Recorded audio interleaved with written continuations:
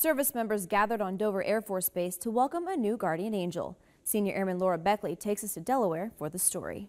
Caring for family members comes in many shapes and sizes, but recently the shape of caring came in a bronze sculpture designed by Greg Wyatt, director of the Newington Cropsey Foundation's Academy of Arts. The Angel and the Dying Unknown depicts an angel holding and protecting a wounded soldier, which now permanently resides near the CFF Meditation Garden to serve as a quiet reflection of the sacrifice made by the nation's fallen service members. Young men and women who have given their lives have served multiple deployments in America's longest war. We owe it to them to give them dignity, honor, and respect, and their families are going to be the ones who pay the ultimate price long term, and we have to provide them care, service, and support. Senior Airman Laura Beckley, Dover Air Force Base, Delaware.